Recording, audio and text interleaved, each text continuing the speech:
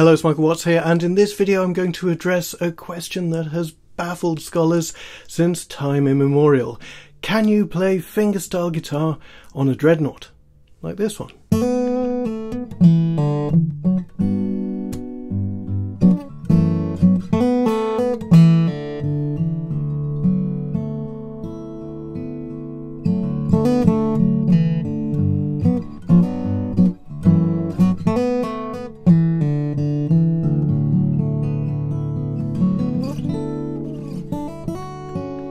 One of the less nourishing aspects of any community is the inevitable existence of gatekeepers, people who will delight in telling you, you can't do that with this, and you can't do this with that. However, one of the joys of being a guitarist is that the instrument we love tends to reward a maverick approach. As such, if an instrument works for you, then I say go for it. If you want to play romantic Brazilian music on an offset pink Flying V, have at it.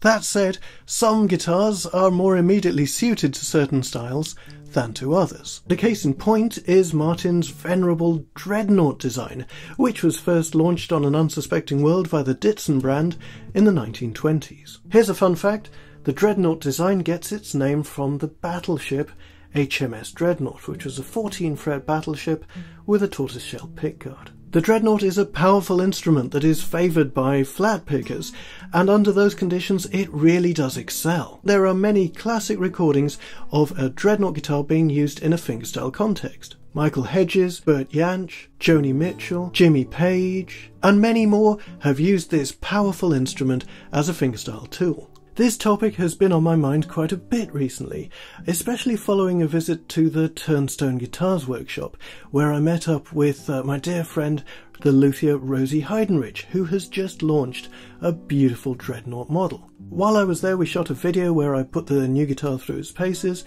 and also talked about our shared love of the Dreadnought design.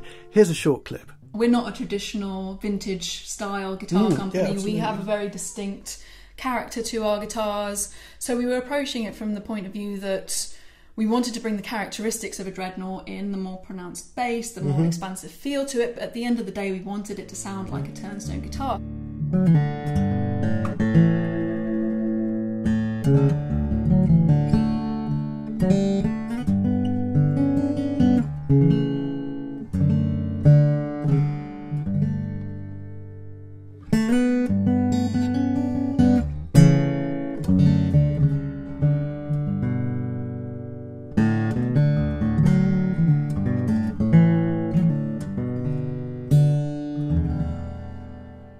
I have a huge soft spot for the Dreadnought design. I think it's a beautiful instrument. I don't actually own one at the moment, so in order to make this video, I drove around to see my friends at Guitar in Epsom and borrow this instrument. This is a D35. It's actually a 50th anniversary D35, and those of you familiar with Martin guitars will already know that that means it's a 3-piece backed instrument. So the back and sides are Indian rosewood, but the middle strip is Brazilian. Aside from that, we're dealing with a regular 14-fret Martin Dreadnought. Let's zoom in right now and see how this guitar performs as a dedicated fingerstyle instrument.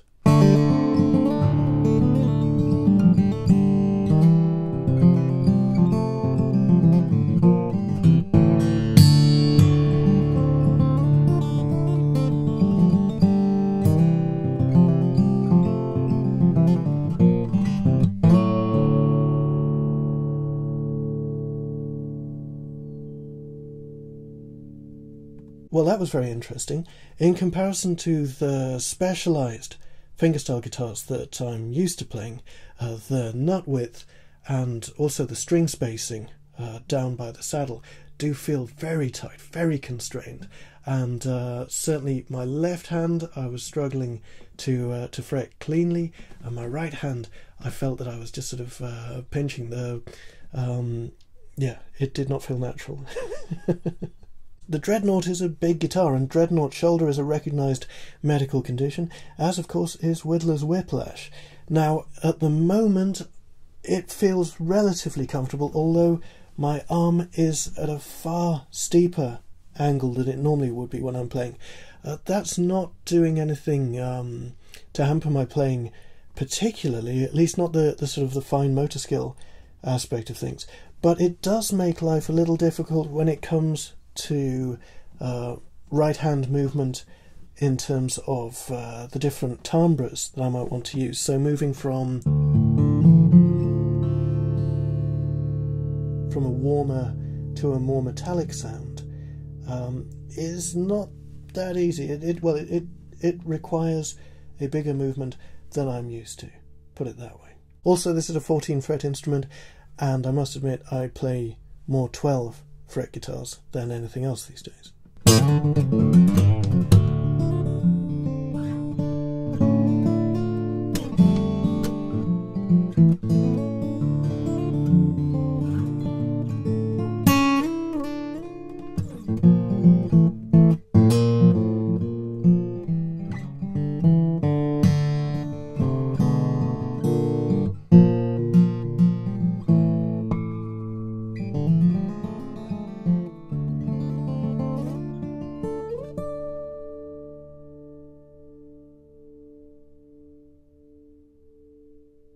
Sonically, I can't help but get the feeling that my gentle touch and short polished nails just aren't getting the best of this guitar. It's not particularly responsive in the modern sense of the word. It does have potentially a lot of volume, but I feel like I'd have to drag it out if I was just playing fingerstyle. The neck is also a lot slimmer than what I'm used to, and I'll be honest, that does feel a little fatiguing after a while. This is a very beautiful traditional Martin sound, and it does that Americana Dust Bowl blues thing very well indeed.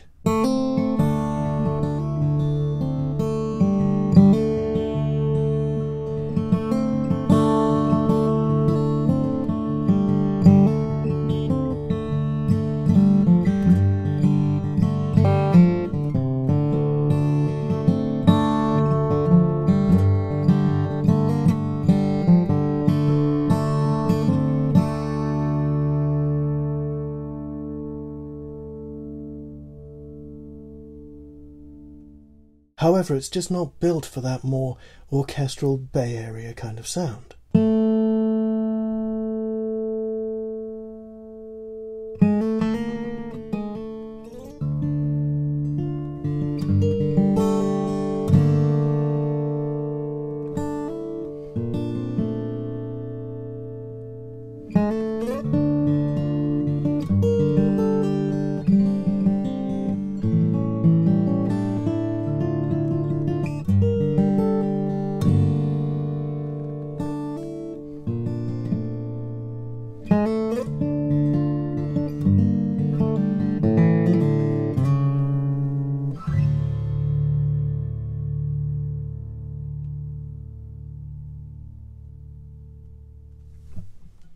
Still good though. This is a great Dread, and I do feel like I'm not doing it justice, so here's a pick and we'll see what happens next. Yeah. Okay. That's what they're there for.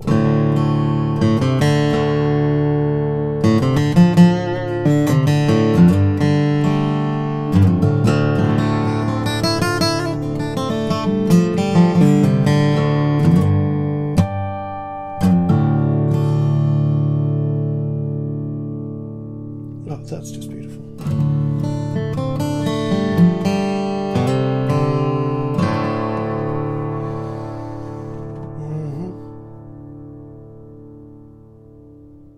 So it looks like we have come some way towards answering our initial question.